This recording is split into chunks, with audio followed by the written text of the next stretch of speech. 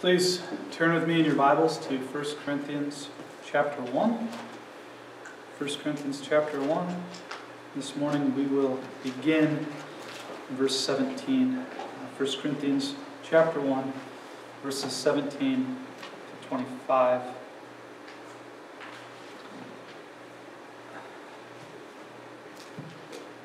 The title for this morning's sermon is The Foolishness of Preaching Christ Crucified. It's a little wordier than I wanted it to be, but it didn't seem complete to just say the folly of preaching, and it didn't seem complete to just say Christ crucified, or we preach Christ crucified. So it is what it is. While I was preparing for this sermon, a sermon which denounces eloquent wisdom, I made the mistake of reading Charles Spurgeon's sermon on this passage. And for the next about 4 hours, I sat and stared at my screen, unable to write anything, because Spurgeon is extremely eloquent, even while he's denouncing eloquent wisdom.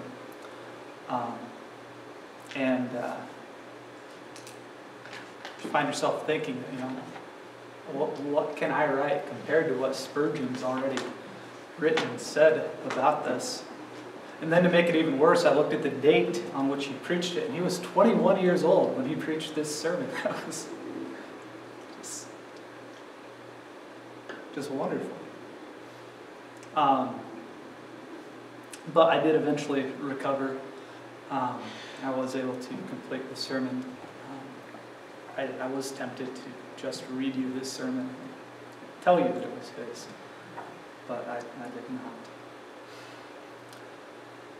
So 1 Corinthians chapter 1, verses 17 to 25.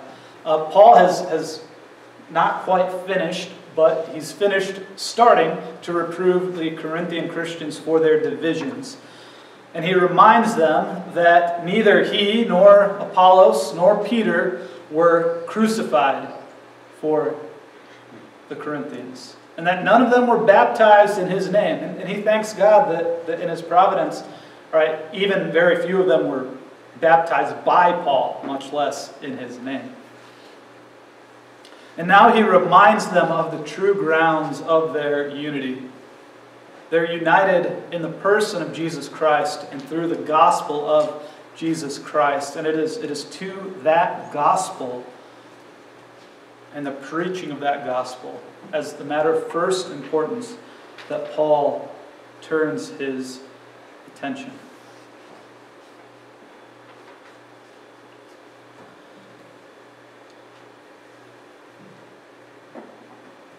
And before we read the text, will you please pray with me.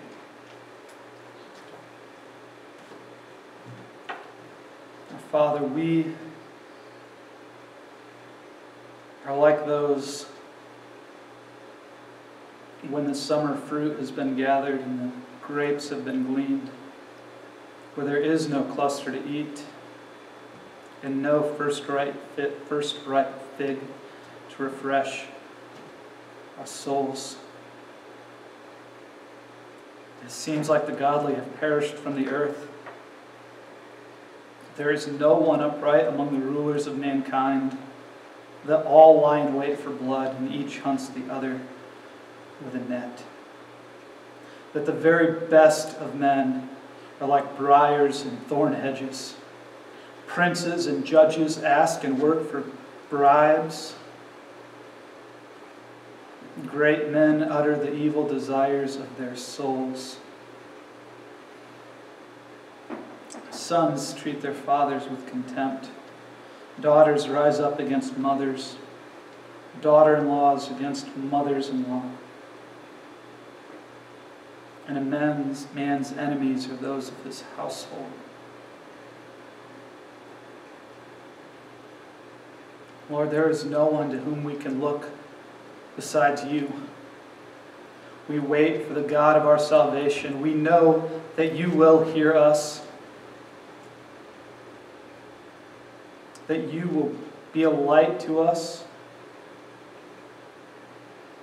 that you will plead our cause and execute judgment for us, not because we are sinless, for we have sinned against you, but because you are gracious and merciful to us. Lord, you will vindicate yourself and your word. You will triumph over your foes.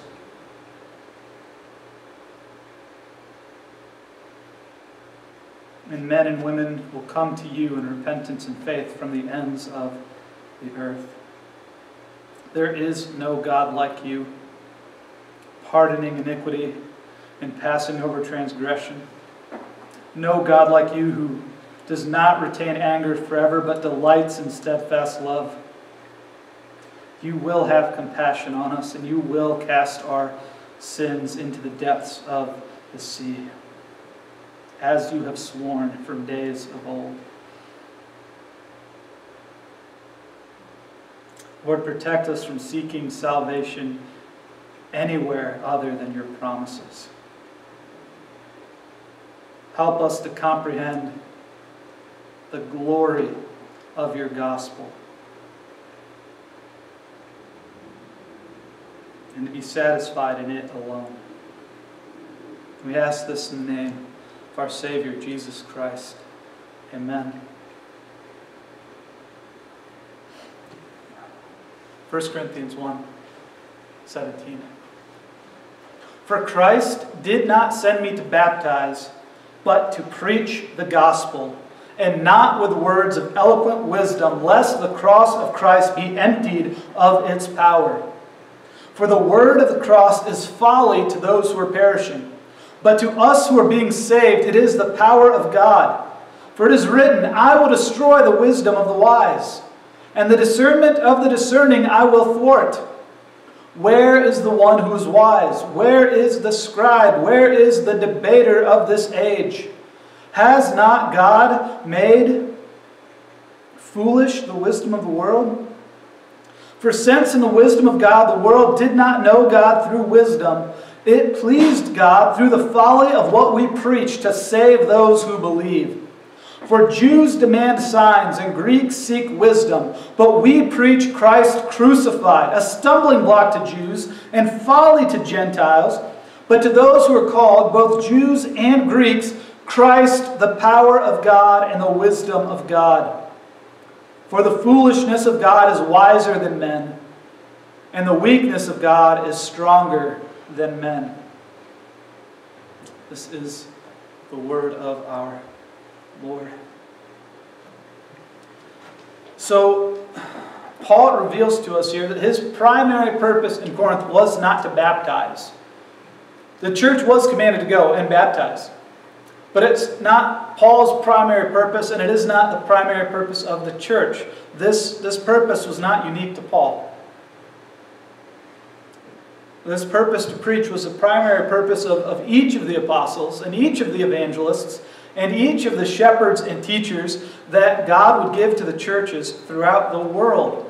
It's the primary purpose of the church in the world to preach the gospel. It's through preaching the gospel that the church is, as 1 Timothy 3:15 states, the pillar and buttress of the truth. Now, again, preaching the gospel is not the only purpose of the church. The church must observe the ordinances properly. It must baptize, and it must celebrate the Lord's Supper. The church must encourage its members in the faith. The church must seek to do good to everyone, and especially to those who are of the household of faith. The church must pray, and the church must sing. But above all else, the church exists to preach, to proclaim the truth of the gospel. It's through the gospel that sinners are brought to faith, to repentance and renewal, regeneration, and eternal life. And it's through the preaching of that gospel that the gospel is most clearly expressed and communicated to sinners. As we read and discussed this morning in our catechism, right? It's through the preaching of the gospel is one of the main methods that the church exercises the keys of the kingdom. It opens the doors to heaven to its hearers. The church exists for preaching, but preaching must be done properly. And of all the grievous perversions of this sinful world, the way humanity has taken so many good things and twisted them to evil ends, the perversion of preaching must be very near the worst of them. There are at least two ways in which gospel preaching can be perverted. The first, the more obvious, is when we change the substance of the message. As verse 23 states, we preach Christ crucified. If we preach anything other than Christ crucified, it is not gospel preaching. Pastor H.B. Charles told a story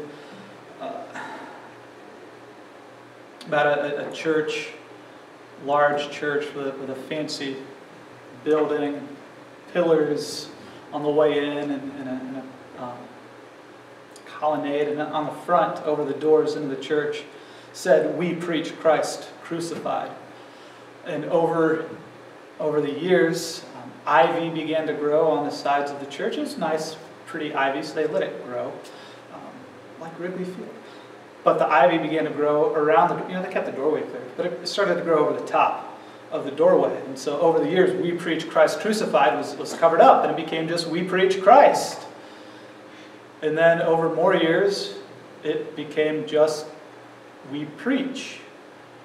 And then over even more years, it just became "we." And the church exists because there are people who like gathering together to do all sorts of things other than preaching Christ crucified. And it's not about the significance of the words over the door. It's reflective of the heart of the church. So many churches that began for the purpose of preaching Christ crucified over years have shifted from the truth of the gospel. They begin to preach a different gospel. And then they begin to preach no gospel at all. And they become no church at all.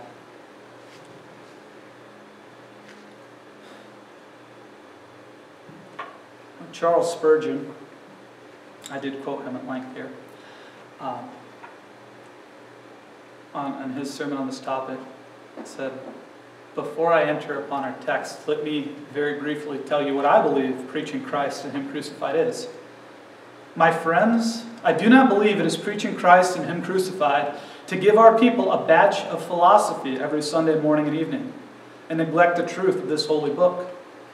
I do not believe it is preaching Christ and Him crucified to leave out the main cardinal doctrines of the Word of God and preach a religion which is all mist and haze without any definite truths whatever. I take it that man does not preach Christ and Him crucified who can get through a sermon without mentioning Christ's name once.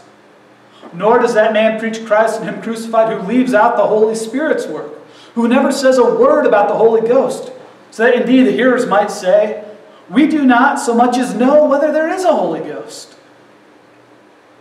And I have my own private opinion that there is no such thing as preaching Christ and Him crucified unless you preach what nowadays is called Calvinism. I have my own ideas, and those I always state boldly. It is a nickname to call it Calvinism. Calvinism is the gospel and nothing else.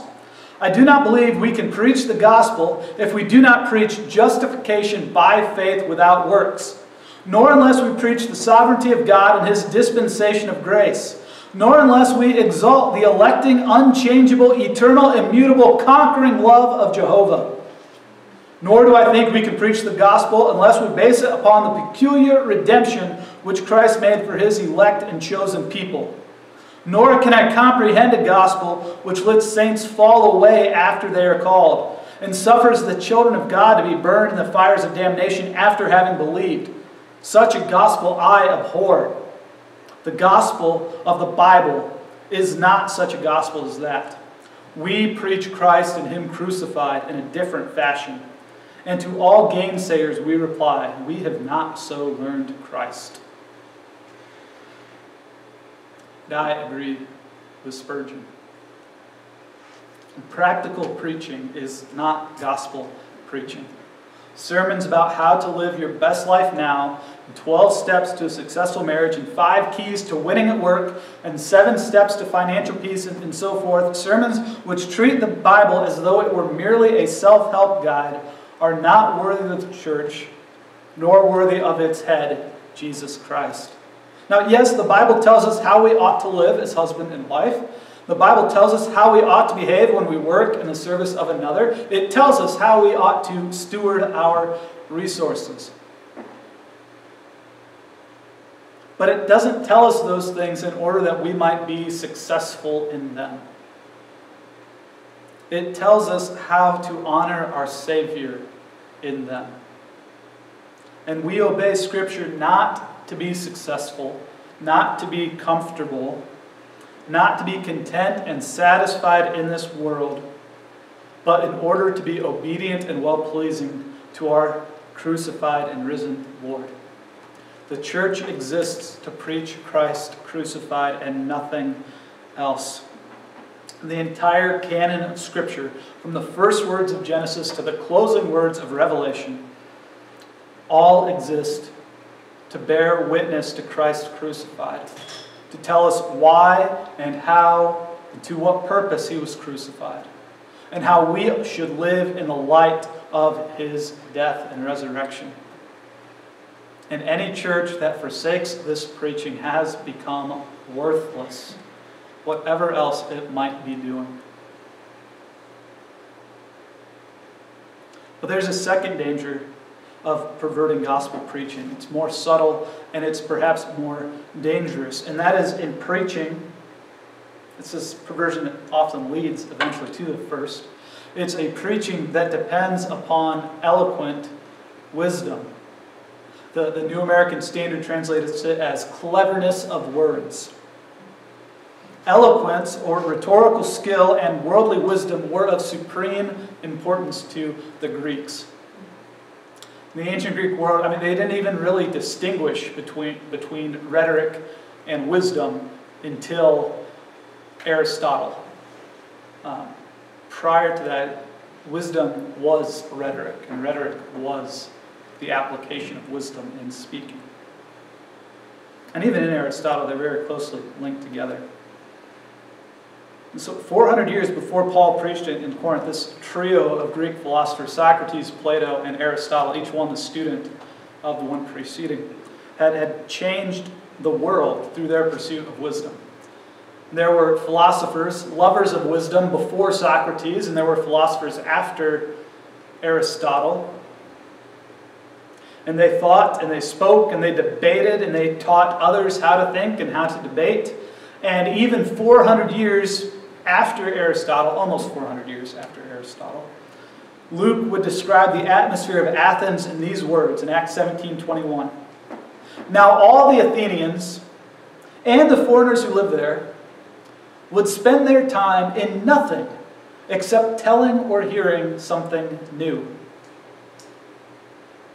Look, the entire population of Athens thought themselves to be philosophers. And the only way they ever wanted to spend their time was seeking wisdom through speaking and hearing of new ideas, logically arranged and eloquently expressed. And while this ideal was certainly concentrated in Athens, it existed throughout all of Greece. And it has hugely influenced all the Western world from their days even until now. Today, we don't have many people who think themselves to be philosophers, but nearly everyone lives upon the basis of the unquestioned assumptions they have inherited from Western philosophy. Now, there was one particular group of Greek philosophers who were called sophists. They called themselves the wise men. Socrates would have called them the wise guys. He did not think very highly of these sophists. But they used their wisdom and their education, particularly in the realm of rhetoric, to win debates and persuade others to their point of view. And they didn't really care which side of the debate they ended up taking. They could argue either side and do it very well, because they knew the art of rhetoric. It's like a modern debating club where you get assigned which side of the issue you're going to defend, and you just have to do your best with that side. And they taught others to do the same as them. Their techniques became the standards for debate and public speaking throughout all the Greek-speaking world. And it was considered the height of skill and virtue to be an eloquent public speaker and to be able to persuade others to your view. But Paul utterly rejected this as incompatible with the gospel. Paul insists that gospel preaching should not be with eloquent wisdom, because such wisdom empties the cross of its power. And sadly, there are many preachers today who are otherwise orthodox who side with the sophists over Paul, and they embrace eloquent wisdom. It's this mindset of sophistry that leads preachers to plagiarize the sermons of others, or to purchase pre-written sermon outlines or plans or even whole sermon manuscripts. Sophism that fuels so much of the rise of megachurches and the church growth mindset that large crowds must be gathered together and persuaded by the power, by the eloquence of the preacher's words. All right, that's the temptation, to read one of Spurgeon's sermons and just copy, because he's more eloquent than I can be. And it's what leads preachers today to just buy or steal the sermons from people pastoring larger churches. Well, whatever they're saying must be working to gather a crowd, so let me just borrow their words.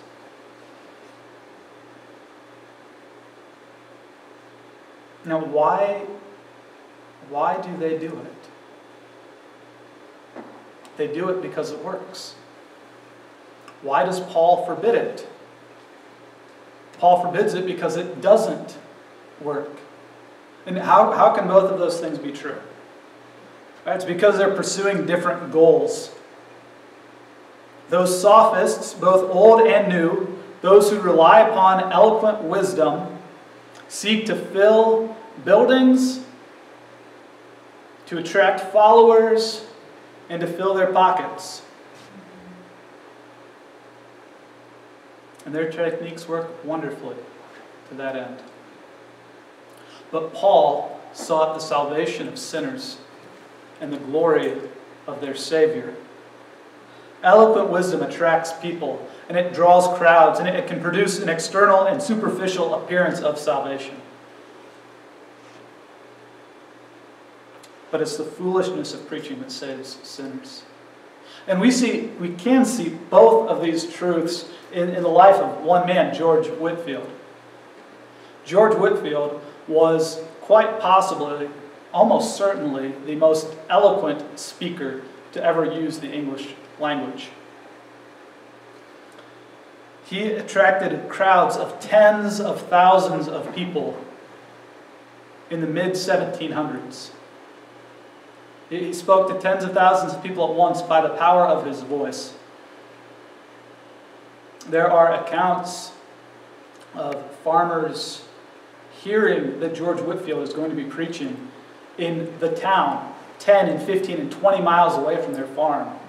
And the farmer would immediately throw his wife onto the horse and run into town just to hear this man preach. He preached in Philadelphia to more than twice the population of Philadelphia at one time.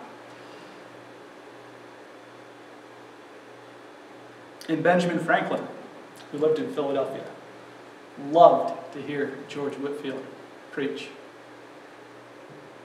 Benjamin Franklin was not a Christian. He wasn't even a deist. He was decidedly agnostic. But he loved to hear Whitefield preach, and he eagerly printed Whitefield's sermons and tracts and distributed and and sold them. And he was even moved to donate his own personal money to the support of the orphanage that Whitefield had started in Georgia. He was moved by the eloquence of Whitefield. But he rejected the gospel that Whitefield preached. There were many who were converted under Whitefield's preaching. But there were many more who came simply for the pleasure of hearing him speak. One critic remarked of Whitefield that he could move men to tears simply by his pronunciation of the word Mesopotamia.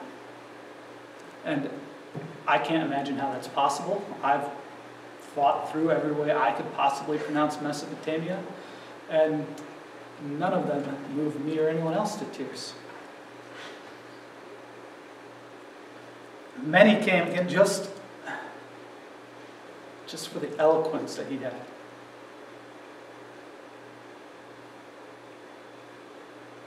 And there are preachers with a not to the same degree, but similar gifts today. I've heard more than one person remark that they could gladly just sit and listen to Alistair Begg read a phone book. Right? He has this wonderful Scottish accent and lilt, and it is pleasant to listen to.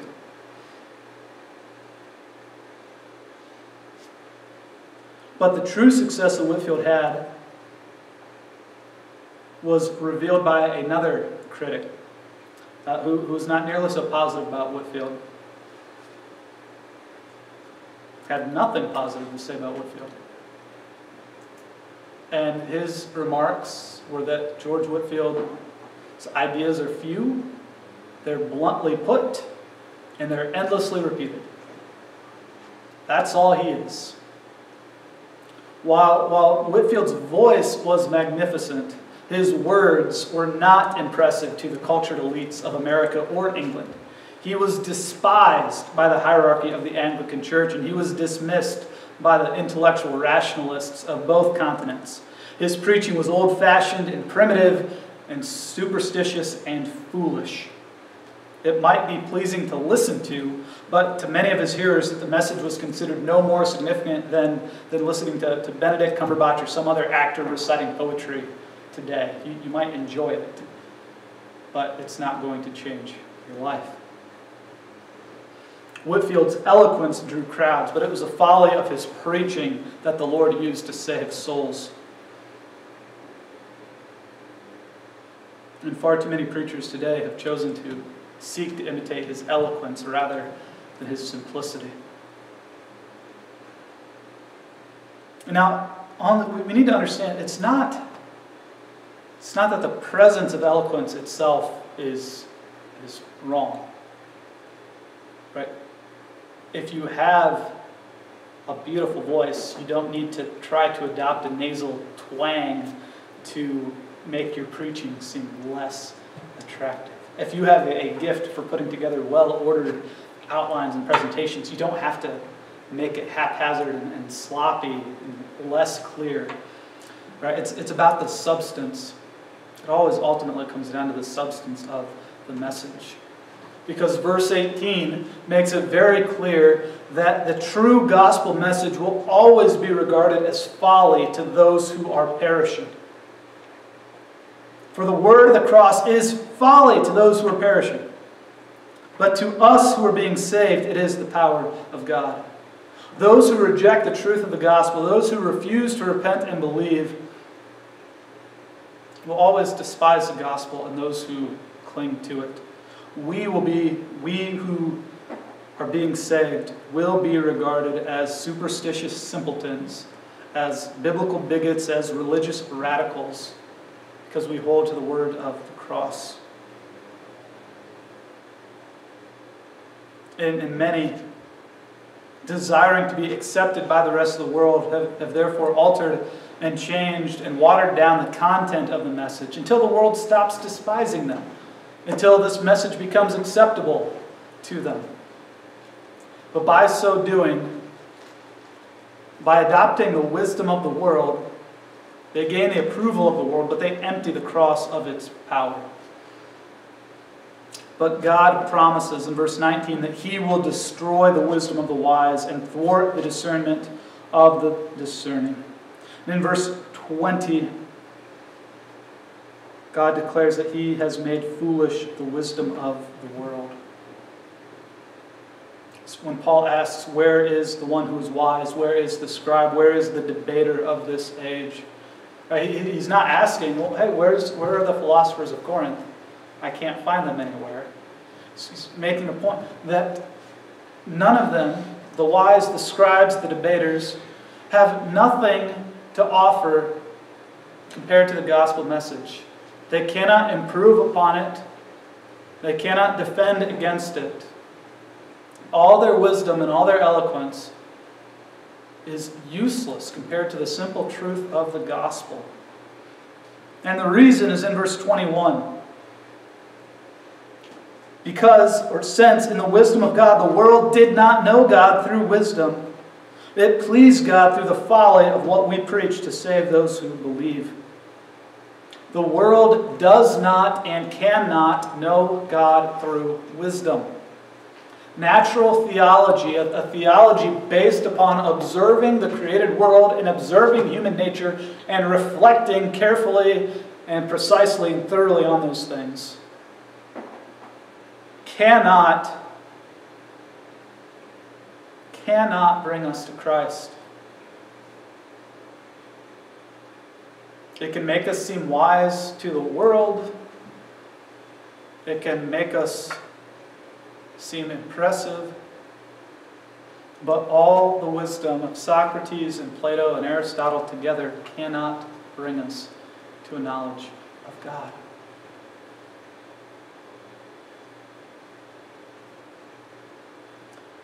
And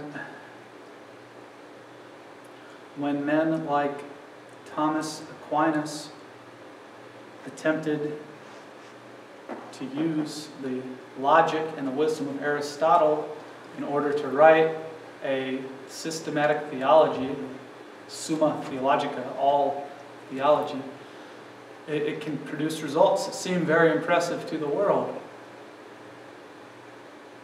But where it follows worldly wisdom, it departs from the truth. It becomes empty of its power. Only the gospel of Christ crucified can bring us to a knowledge of God, can bring us to faith and salvation and communion with God. And this gospel was and remains to this day a stumbling block to the Jews and folly to the Gentiles. It's a stumbling block to all those who rely upon the formalism of their piety in their religion. Those whose religion consists of doing the right things and behaving the right ways and even believing the right things, but has no place for an absolute dependence upon a Savior who dies for the sins of His people and who gives His people His own righteousness because they have none of their own. So the Jews sought to establish their own righteousness, and they rejected the righteous one. And so the Jews demand sign after sign after sign, and they're never satisfied because they refuse to surrender their self-dependent religiosity. How many times in the Gospels did the scribes and the Pharisees and the Sadducees come to Jesus seeking a sign from heaven to test Him? What other signs did they need? So many of them are recorded in Scripture. We have the sick being healed. We have demons being cast out. We have the lame walking, the blind receiving their sight, the dead being raised. We have a voice coming down from heaven declaring, "This is my beloved Son, with whom I am well pleased." As the Holy Spirit descends upon him in the visible form of a dove. And they still say, "We need a sign. Give us a sign." They didn't need a sign. They were seeking excuses to avoid this stumbling block of an absolute dependence upon the grace of God. many continue to stumble over the gospel because it removes from their hands all control and authority and personal determinism. But we must not change the gospel to remove this stumbling block. We must not dare to teach people the lie that their salvation is somehow within their own power to achieve. Only the truth can save. And in the similar manner, the gospel of Christ is folly to the Gentiles, to the Greeks, with all their wisdom and all their philosophy. To their refined minds, it was utter foolishness for a God to need to die for the sake of his people, for sins to need to be punished at all, for wrath to be eternal, or for forgiveness to be attainable simply through repentance and faith. For centuries, many have derided the gospel as a moral monstrosity, calling it cosmic child abuse, calling it old-fashioned superstition entirely out of place with the modern world. They'll say that surely what makes sense in our wisdom is simply for this God to inform his creation of how they should live, perhaps give them a little bit of help to live that way, and then if he wants to be gracious, he can accept those who do their best to live up to his standard. And surely God's standard of what is good has to be conformed to our internal notions of what's right and wrong. And when God's word contradicts what I feel to be true, well, then surely I'm right. And the Bible, really it's a very nice attempt at a moral philosophy, but it was written by these ignorant and uneducated non-philosopher fishermen, shepherds, ancient tribal people. And they did the best they could. To them, the gospel is foolish. To them, we are foolish, and will always be, not merely foolish, but fools. And so it has always been, and so it will always be. Those who are perishing, those who reject the gospel, will never be on truly good terms with us who are being saved. At best, they will give us this patronizing approval and pat us on the heads and say, well, they're nice enough people, even though they have such silly ideas. And when we begin to seek after the world's approval, then we become worthy of such patronization. Because we're abandoning the truth to gain the approval of those who are doomed to be destroyed. Rather, let them think us fools. Let them dismiss us as fanatics. We seek not the approval of man, but of God. And it pleased God through the folly of what we preach to save those who believe. Because the foolishness of God, verse 25, the foolishness of God is wiser than men, and the weakness of God is stronger than men. What could be more foolish than sending your beloved Son into a world that you know will hate him and reject him and execute him? What could be more foolish than to send your Son into the world that you know is going to accuse him of being out of his mind and demon-possessed? And what could be more foolish than sending your Son to preach a message that you know nearly everyone is going to despise and reject? And what could be weaker than a king crucified by his own people? What could be weaker than a Savior unable to deliver himself from a cross? What could be weaker than a liberator who announced that he came to set captives free, who could not escape the hands of the Roman oppressors? What could be weaker than a man who died forsaken by his friends and at the mercy of his foes? And yet, through the foolishness of God, he has accomplished a salvation that could never have been reached through all the wisdom of the world. And through the weakness of God, he won a victory that could never have been achieved through all the force of the world. Sin and death have been defeated in Jesus Christ. And those who believe are assured of eternal life. To the Jews and Greeks, the gospel of Jesus Christ, of Christ crucified, is a stumbling block and foolishness. But to those who are called, to us who are being saved, those called from among every people and nation and tongue and tribe, Christ is the wisdom of God and the power of God. And so let us cling unashamedly to the despised truths of the gospel. That God created the world good, and that it was the rebellion of our first parents that introduced sin and suffering and death into the world and separated us from our Creator. That each one of us is guilty of willfully participating and furthering their rebellion against God through our own sinful actions. That because of our rebellion against God, we deserve to die and to suffer eternally in hell. But God, being rich in mercy, because of the great love with which he loved us, even while we were dead in our trespasses, made us alive together with Christ. The Father sent his Son, very God of very God, into the world to dwell among us.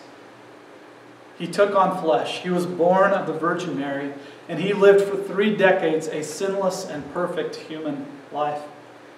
He preached the truth of the kingdom of God. He healed the sick. He cast out demons, and he raised the dead.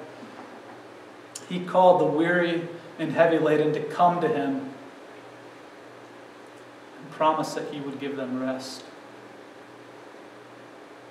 And the chief priests and the scribes hated him. They had him arrested and tried and convicted and executed. And at his trial, he refused to speak in his own defense.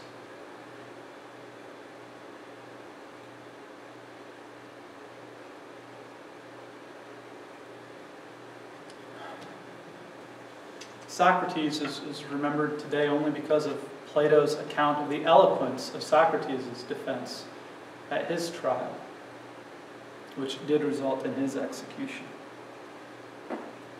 Socrates in his wisdom said everything he could within the bounds of his philosophy to save his life. Jesus said not a word. He refused to exercise his power or his authority to deliver himself. Jesus died because he allowed himself to be killed. And as he suffered upon a Roman cross, he took upon himself all the sins, all the wicked rebelliousness of all his people. He suffered in the place of his people. He bore the full penalty of the guilt of sin. And he died and was buried, and on the 3rd day rose again. And he offers eternal life to everyone who will repent and believe in this good news. He doesn't just offer to wipe the slate clean and give you a second chance to do better this time. He doesn't just offer you instructions on how you can live a better life from this time forward. He offers you his own righteousness, his own life. He promises you that you can be united with him and through him enter into eternal life and joy. And this is and will always be folly to the world.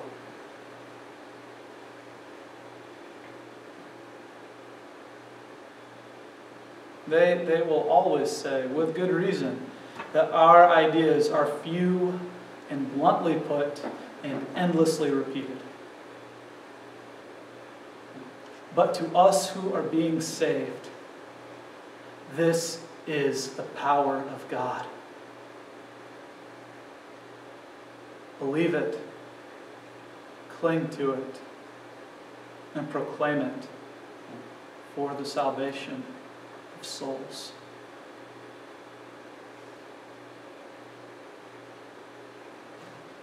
pray with me.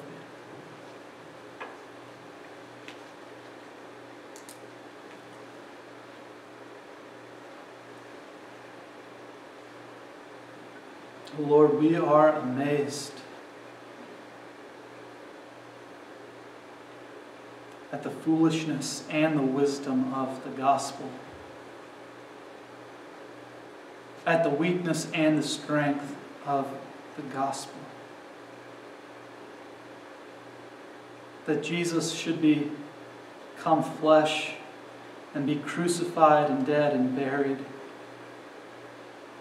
and then be found, the tomb be found empty, and you risen. As the Gospels bear witness, as witnesses prove, and as our hearts know. So we ask that you would allow us to die with you, that we might rise to a new life. We desire to be dead and buried to sin and selfishness and the world, that we might not be distracted or intimidated or persuaded by the lies of the world, that we might be delivered from the lusts of the world. Lord, crucify our sinful nature. Put it to death. Deliver us from the fear of man and the love of praise and the shame of being thought foolish or old-fashioned, the desire to be cultivated or modern or sophisticated. Let us count our old lives dead because of the crucifixion. And may we never seek to revive it again. May we stand with our dying Savior. May we be content to be rejected. May we be willing to take up unpopular truths and hold fast to despised teachings even until death. Help us to be resolute and Christ-contained. Keep us on the paths of obedience to your will. Strengthen us for the battles ahead. Give us joy for the trials. And give us grace for the joys. Help us to be holy, happy people. Free us from every wrong desire. Free us from everything opposed to your will. Grant us more and more of the resurrection life. May it rule over us. May we walk in its power. May we be strengthened through its influence. Your foolishness is wiser than men, and your weakness is stronger than men. May we rest in this truth, we pray. In your name, Jesus the Christ. Amen.